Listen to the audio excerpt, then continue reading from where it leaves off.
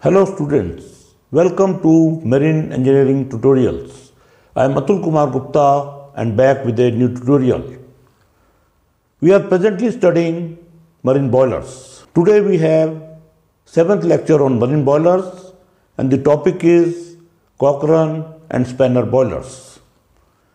Cochran and Spanner boilers were used on steamships as auxiliary boilers. Being low pressure boilers, they are also suitable for motor vessels. Modern smoke tube boilers used on the motor vessels have retained the basic design of these boilers. In the following slides, we will study the Cochran boiler. This sketch shows the Cochran boiler of an older design which had riveted construction. The boiler had a hemispherical furnace which was attached to the boiler shell with an OG ring. So we can see here the construction of the OG ring connecting the boiler shell with the hemispherical furnace, and it has also got the enlarged details. Also around this OG ring at the bottom, telltale holes were drilled to reveal any leakage in case of wastage of the ring. As the circulation of water around the OG ring was poor, it was made of thicker plate to provide wastage allowance.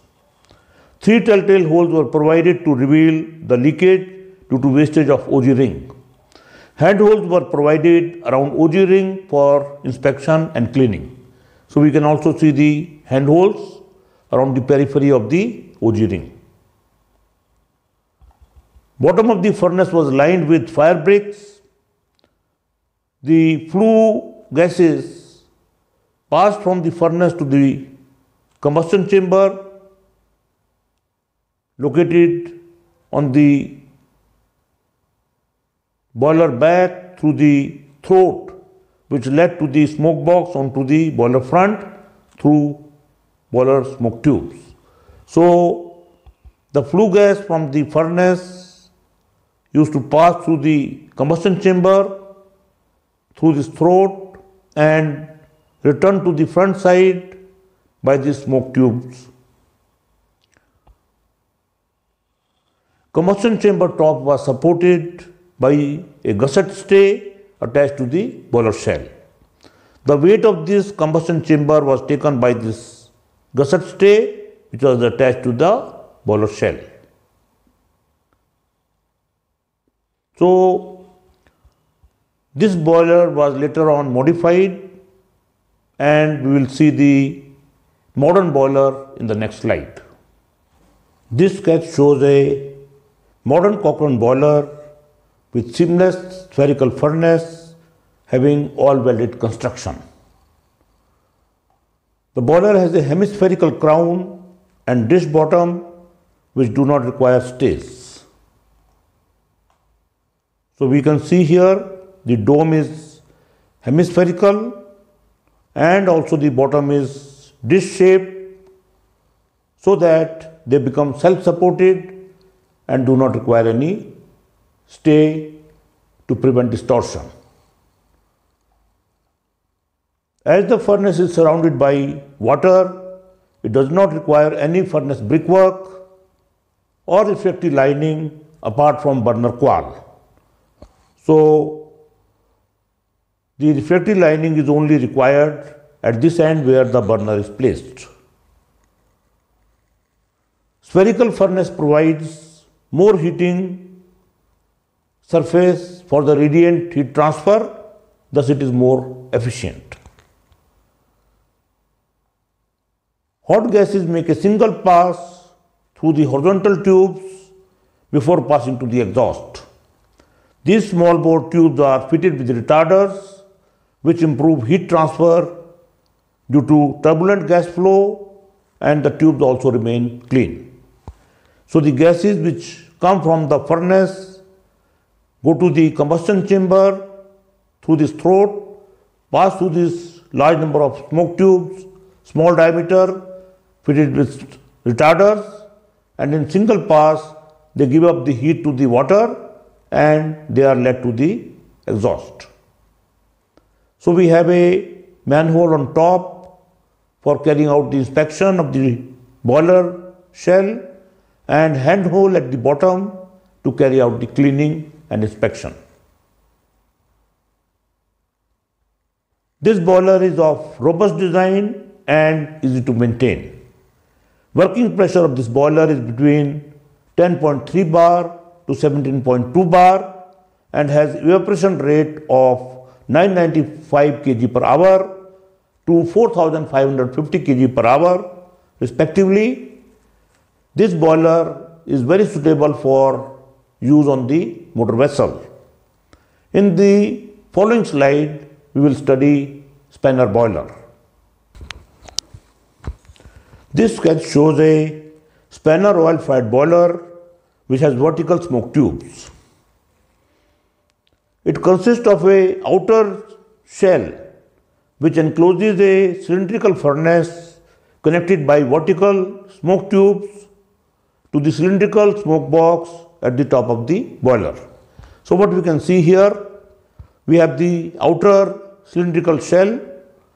At the bottom we have the furnace which is surrounded by water on all sides except the bottom, and these tube plates are connected by the vertical smoke tube, and this is the smoke box which takes the flue gas out of the boiler. Vertical smoke tubes are of special design called swirly flow tubes, which have special twist along most part of the length but have plain tube at the ends. So this is the shape of the swirly flow tube which is shown. We can see here many of these tubes are of this design, but the end is a plain tube. In this cross section, we can see that the tube plate is attached by large number of tubes. There are 149 2-inch OD plain swirly flow tubes and 14 numbers 2-inch OD stay tubes. The dark colored tubes are stay tubes which are used to support the tube plate to prevent against buckling. And these tubes are attached in the tube plate at a triangular pitch of 2 inch 7 by 8 inch.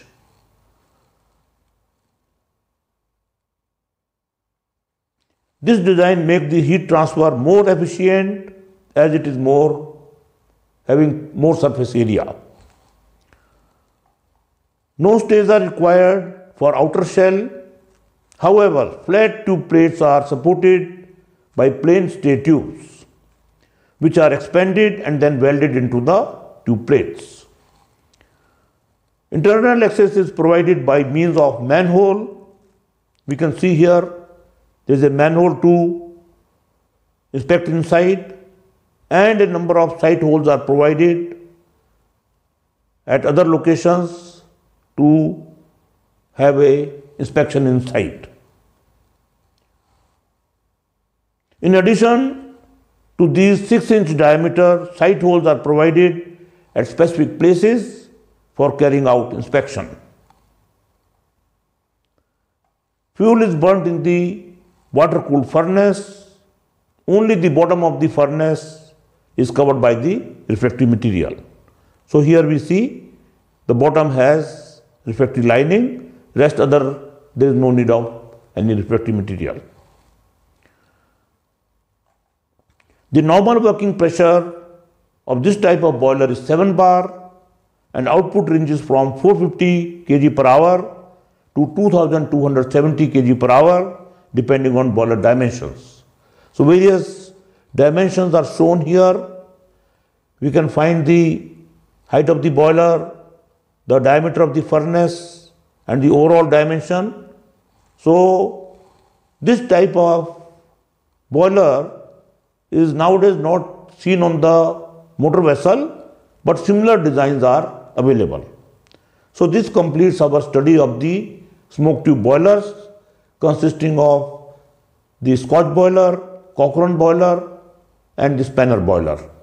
All the boilers which are used on the motor vessels of smoke tube type, they are of similar designs. This book is written by me and covers all the topics as per Indian Maritime University syllabus. It clarifies the concepts with simple illustrations. This book also provides answers to all the questions which have appeared in the examination conducted by Indian Maritime University. This book can help the student in preparing for the exams and also for working on the ship's boiler safely. Hope you have liked the lecture. You can write your feedback in the comment box. If you have liked the tutorial, you may share it with your friends. You may subscribe to the channel for getting notification about the new tutorials. I'll be back with a new lecture shortly.